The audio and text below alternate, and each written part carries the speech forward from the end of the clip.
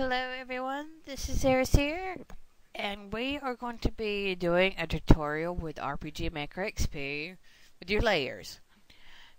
The reason I am doing this is because I want to share my knowledge with those who may have the program and are not really sure, or if they have just started out and they need that extra little boost. Now, to those who don't have this program, please Google it. Do not ask me where I got it from or how did I get it or anything like that. Google is your friend. Please love your friends. Well, love you too, but don't ask me any questions like ah. Anyway, now as you can see, everything's blank because I'm going to show you step by step on what layer is which and how you can tell the difference between each layer. Now, okay, right here. This is your first layer. That's where your things like your floors and your carpet go to. And when I say carpet, I mean this little thing right here. And right here's your floors. Now, I think some mods will let you put them on layer 1, but I like them on layer 2. Now, layer 2, as you can see, it just got darker.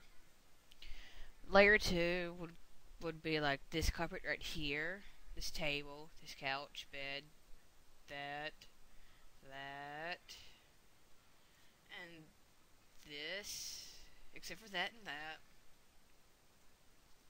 except for these right here. Those are things for the third. Everything else except for this and this, that, and that. Okay. You'll see what I mean. And the third layer, it looks the same as the second layer, but all it is that you're putting things on the second layer. It's like putting windows on a wall or putting this on that and putting this on that or that on that, that on that, or that on those right there. So let's get going. I'm going to use this one. And as you can see, my autofill, flood fill, same thing. I guess I just call it autofill from other programs or whatever. Just click on it and it fills it right away. But you want to make sure that you change it back to pencil. Because if you don't, this is what's going to happen. And you don't want that to happen. Okay, so this carpet right here, we're going to put it down right there. As you can see, you can make it in any direction that you want to. And just fill in. Now let's see what else. Okay, now, as I said, I like putting walls on the second layer. You may be able to put it on the first layer, but if you put it on the first layer, please play test it to see if you could go through the wall. Because, like with second layer, you're going to bump into it or whatever. Now, let's see. Let's put in a table about right here. We're going to put in chairs. I know. I'm just going to put it on those two sides because it looks a lot better than, say, like that and that. So, yeah. What's another thing I could put? Let's put a bed about right here. I'm going to put in a little table next to the bed.